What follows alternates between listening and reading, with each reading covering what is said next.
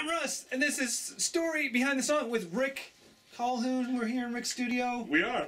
This is the last video we made for this series of short videos, but it's, well, I was going to say, it is ruined. I was going to say it was the last song we recorded, but it's not. It's second to last. Second to last. Second to last. Yeah. But the most latest theme song, Here Goes Everything. This summer. Here Goes Everything. Maybe we should tell people this, is that typically when we record a theme song, we do it in like October, November. Yeah. Usually October we actually get together and start talking about the theme. Yeah. And then it's November that we record it. Yeah. You spend more time after that tweaking it. Tweaking and playing and... But by mid-December we've given that over to someone to make a video with, and yeah, it's kind of done. So Here Goes Everything. And so we got together in like October with Scott. And yep. Scott's like, here's the idea I'm thinking for a theme. And we're like, oh. And I think with that particular theme, we had 3 different musical ideas that just kind of came up. And the one we ended up going with was one you came up with, and it was the best of the 3. Because I mean, you can go anywhere with a song. Do you remember the other ones? I have them as little demos. Oh, I'd like to hear those because I can't remember. But again, you had made it better because you had taken your idea and you had flushed it out more with Ableton Live. And right. Put stuff to it, and it was like, oh yeah. I mean, I remember being way more excited about that idea than I had these other ideas over here. So yours was better. But I just, well, because that's the danger. We'll work on things alone. You're on the island, I'm over here, and then we get together.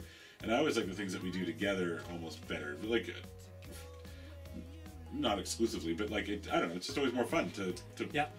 Instead of just going, oh, okay, well, there's the whole thing. Like, which happens sometimes. Russ will have a whole song, or very rarely I'll have a lot of a song. But I like when we come together and go, and we, I don't know, a lot of it comes from just talking and just feeling a vibe, trying to, and especially with the theme song, it's important. We work with Scott a lot on like, okay, what are we exactly trying to say? What are we trying to communicate?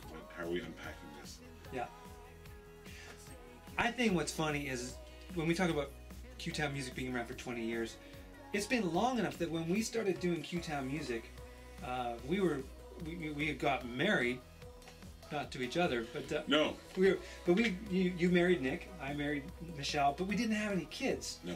So when we started making Q-Town music, we didn't have our own kids, and now 20 years later, like we've had kids, and a lot of them have started to grow up. Yeah.